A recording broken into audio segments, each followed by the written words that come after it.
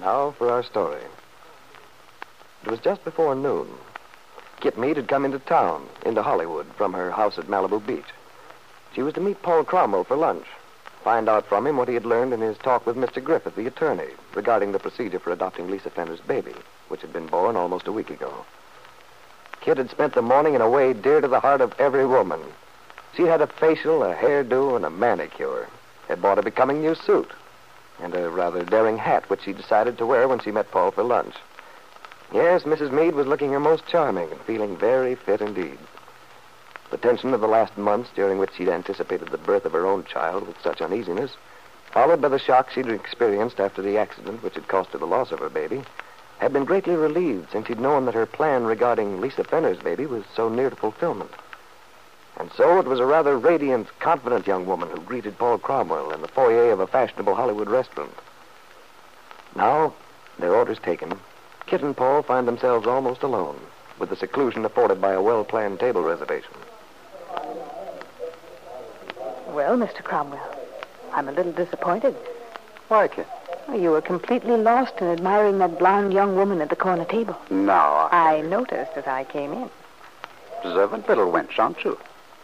Matter of fact, she looks familiar somehow. Just trying to place her. Mm-hmm.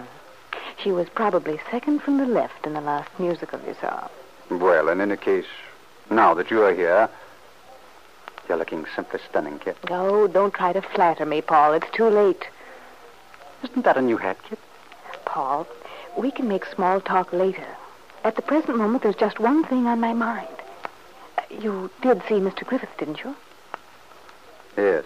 Well, what did he say? Don't keep me in suspense. It's no go, Kit. No go? What do you mean? It just can't be done. Oh, but that's absurd. People adopt children every day. Well, there are legal difficulties. Naturally there are, but... It's a long, complicated story, Kit. In the first place, according to the law, before you can adopt Lisa's baby, it's necessary to have the permission of Lisa's husband. You have to get Lance's consent, in other words. But why? He's not living with her. Legally, Kit, he's Lisa's husband. And even though they are getting a divorce... Even so, I don't see that that's an insurmountable obstacle. We'll find Lance, get his consent somehow. But you see, Kit, there's another thing. You have to get Bill's consent, too. Bill's? Oh, I don't believe it. This Mr. Griffith is just one of those unimaginative... Kit, darling. There's no sense in beating your head against a stone wall. There's simply no way around it. You have to get Bill's consent. And then there are investigations. You have to appear in court. All sorts of rigmarole. Frankly, I think the best thing is just to forget the whole idea. Oh, you do? Well, I'll tell you this, Paul. I don't give up so easily as you do. I want Lisa's baby, and I intend to have it. Well, so far as I can see, the only solution would be for Lisa simply to hand the child over to you without any formal agreement. Oh, that would be fine, wouldn't it? Then, sometime in the future, Lisa becomes overwhelmed with maternal love, simply pops up and claims the child, and I haven't a leg to stand on. Well, it seems to be the only way, Kit. You see, in the last 5 or 6 years, the adoption laws they've tightened up a great deal because of present-day conditions. War. Men overseas. Even so, there's always a way out of these things if you really try to find it. Did you press the point? Did you try to get him to make suggestions, or did you just sit there and let him overwhelm you with legal terminology? Believe me, Kit, I did everything I could. I explained the whole situation to him very clearly. But all I could get out of him was the one statement. He kept repeating over and over that it couldn't be done in this state. In this state? Wait a minute, Paul. Don't you see? That means that other states must have different laws. That there must be some other place where there aren't the same difficulties. Well, perhaps so, but it seems to me that you'll probably just run into more grief. This whole business is just too much of a headache. All right, Paul, if you feel that way, it doesn't matter to me. I'll manage by myself. I'll handle it. And I'll find some way of making this thing work. Kit spoke with the confidence of a woman who'd always managed somehow to get her own way. But unknown to Mrs. Meade, There were other factors besides the legal ones working against her, endangering the successful completion of her plans. At this moment, in a hospital not far away, Dr. Gordon is standing by Lisa Fenner's bed. Well, Mrs. Fenner, I'm afraid we won't be able to keep you here much longer. You'll be able to leave the hospital at the end of this week. Thank you, Dr. Gordon. That's very nice. Mrs. Fenner, I'd like to talk to you quite seriously. Yes, Doctor. What was it about?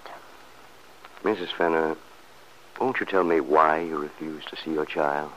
But I told you before, Dr. Gordon. Can't you see it's the best thing, since I'm not going to keep the baby? Yes, you did tell me that. But you see, I can't quite believe that you actually intend to give your baby up for adoption. Please, Dr. Gordon, I'd rather not. There are things I can't explain to you. Of course, I'm aware that it's not my business to pry into your affairs, Mrs. Fenner. But I remember how you looked forward to having this baby, and I wanted to ask you if you'd just see the child. See it once, at least, before you decide. No, I can't. If I saw it, I couldn't. Then you don't really want to give up the child. I was sure of it. I didn't say that.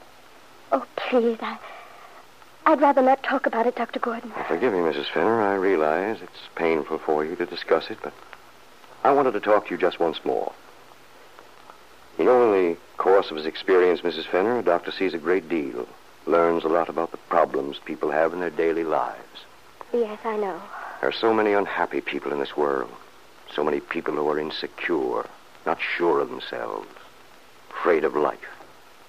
Individuals who seem to have no center, no roots. And, Mrs. Fenner, most of these people have one thing in common. Yes, Doctor. Most of them, Mrs. Fenner, have had an unhappy childhood, have lacked the security of affection and tenderness which they needed as children. The love which is given so freely, so instinctively, by a mother or father who truly want children. That's why I wanted to talk to you. Because I was positive that you wanted your child very much. Yes. Yes, I did. But everything's changed now. I'd be alone. The baby wouldn't have the sort of home it should have. Well, I'm sorry to say this, Mrs. Fenner, but